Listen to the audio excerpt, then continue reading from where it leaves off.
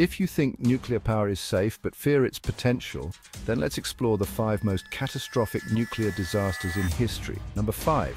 Windscale Fire, 1957.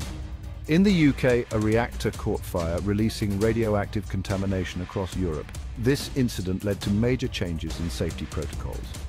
Number 4. 3 Mile Island, 1979. In Pennsylvania, a partial meltdown caused widespread panic. Although contained, it sparked massive protests and regulatory reforms. Number 3. Kyshtym Disaster, 1957.